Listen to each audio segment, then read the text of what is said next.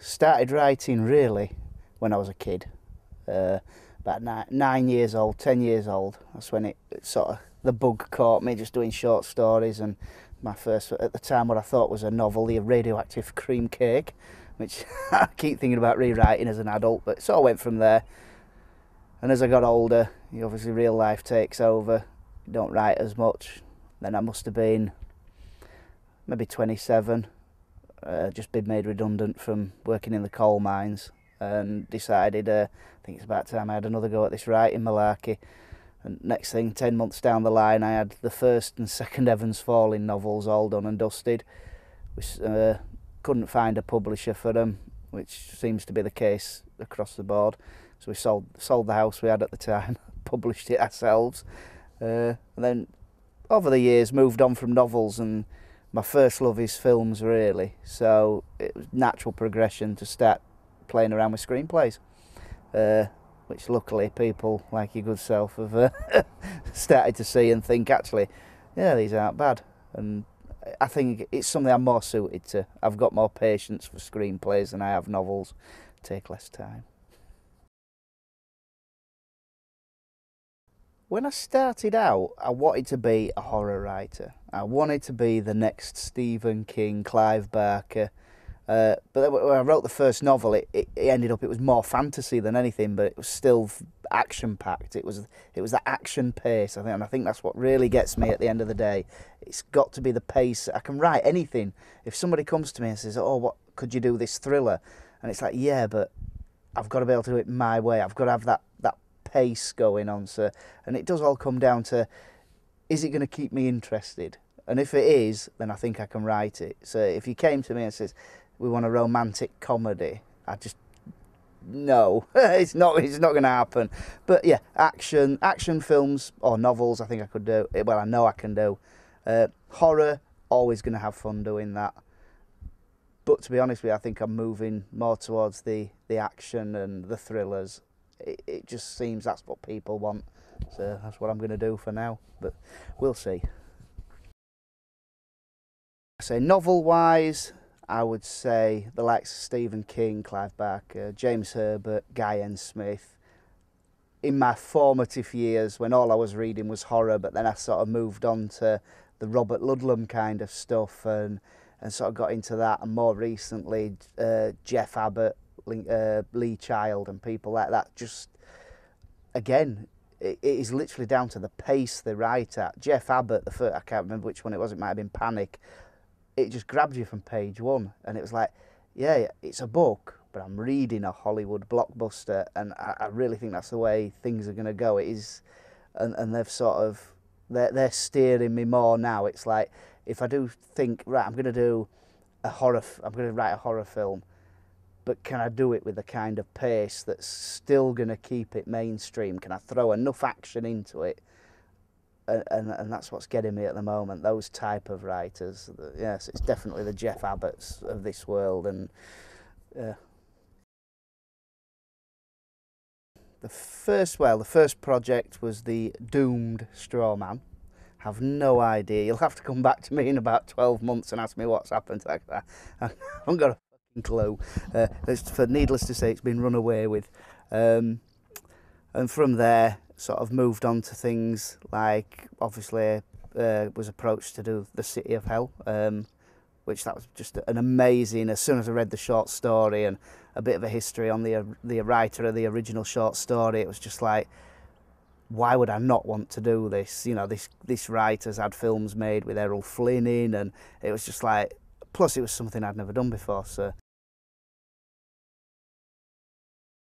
It's a throwback to your sort of the thriller noirs, but with enough of a modern, it's got that modern twist to it that there is again this real sort of steady pace into it. It moves along at a really cracking pace while still giving you a story, giving you human characters and real good bad guys. It's almost a live action comic book, but it's just, I don't know, the original story I expanded on that just a little bit, not too much, but you've got like these police officers back in the 30s, 40s, and they've just had enough with the job and the way it's going, and decide that it's time for some real justice. And yeah, it's like real-time superheroes, really genuine people going out to do what's right against probably some of the nastiest bastards you've ever met.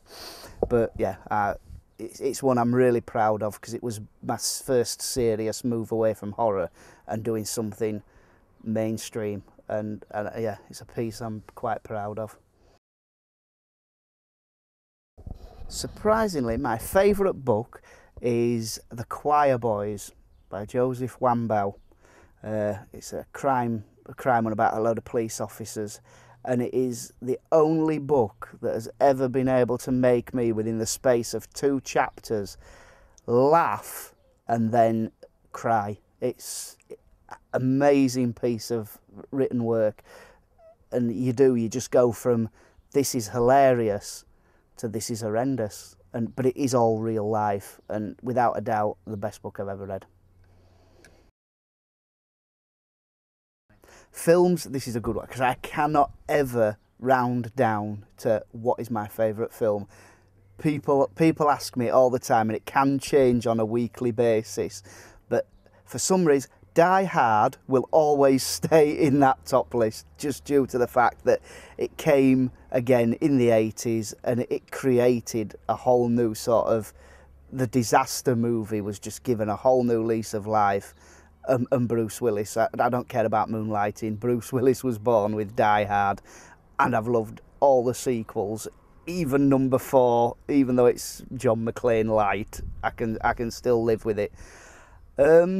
I would also say that very recently, Zack and Miri Make a Porno dropped into my list, and Kevin Smith, I'd seen his work before, but with that one, it really sort of hit me that he can take a normal situation. He could literally write, and my eldest lad used this phrase, he could write a film about paint drying, and I'd watch it, because he is brilliant. And the third favourite film is one that probably nobody's ever heard of, and it's got to be Small Town Folk, which was made by a group of young English lads, and it's just brilliant. It's a bit horror, it's a bit comedy, and it's just amazing. Made on no money, hardly, yet it just ticks all the boxes. Cool, blimey. Who would I most like to work with? At the moment, actor-wise, a man called Andrew Howard. He starred in a few horror films so far, nearly all directed by Adam Mason. But he's an English actor, but he's probably the next big thing. He's really, first film I saw him in, and regardless of the fact it was a horror film called The Devil's Chair, it was almost like we've got ourselves a Jason Statham that can act. Sorry Jason, don't beat me up. Bluff came around again just after I'd finished writing The City of Hell, and I was sort of experimenting a little bit, thinking, okay, I've had a go, I've moved away from horror, can I do it again? Didn't want to spend too much time on it, so I thought, I'll just have a go at a short, what can I, and I don't know where the whole idea came from, but it just sat down one morning and started playing around with it, and came up with this idea about this man whose daughter's dying, and he gate crashes a game that is all based around Russian roulette.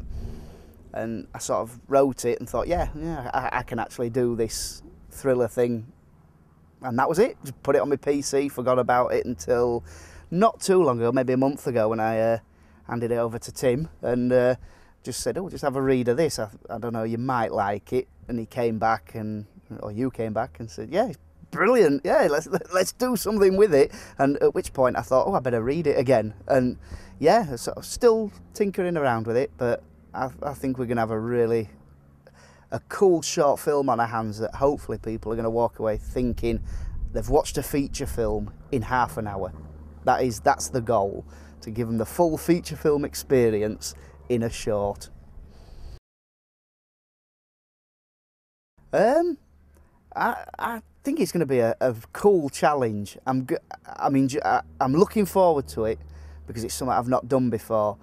But I know I can do it, because as soon as I'm writing every script that I do, it's playing out in my head, and I can see what I want, and I know sometimes that what I want is probably not what I would get. But like I say, with a really good DOP who's willing to work by my side and sort of say, Gaz, you're mental, but we'll try and do it. Yeah, I think it's going to be cool, because I'll be able to learn things as well.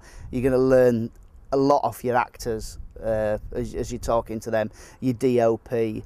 I'm a firm believer that a director is a figurehead, and yeah, it's like he's the person that's going to make the final decision, but I don't think he's responsible for the making of a film. I think he's there so everybody sort of says, okay, then we're all disagreeing.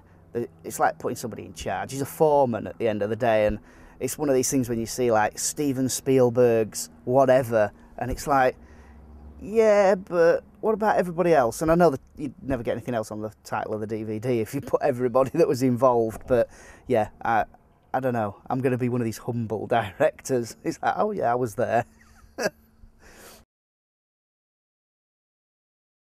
Again, that was a TV show idea I had probably well over a year ago, and I was just fed up with watching some of the stuff that is on TV, and I just thought maybe I could do it. It's going to be a nice experience to see. Instead of doing feature screenplays, can I do a series of 45-minute screenplays that still tell a continuous story? And I did the first 10 episodes back to back, just sat down over a course of a few months and wrote nearly all of them. Had a bit of a help on episodes 7 and 8, a young lad called James Whittington, sort of when everybody else was sort of, God, you're crazy, you're going to go out and write all these episodes with nobody interested in it because you've not told anybody. And he liked the idea, he'd read the first couple I'd written, and he was willing to help, so, and he did a brilliant job. And now, like I say, I've got this 4-season story arc, massive 30-odd page pitch package to go with it. And yeah, I'd like to think I could get it off the ground and do something really sort of special. TV needs it, needs something new. In 5 years' time, I would love to think that I was just writing and that was it. That was all. That was my job, and it paid my bills. I'm not a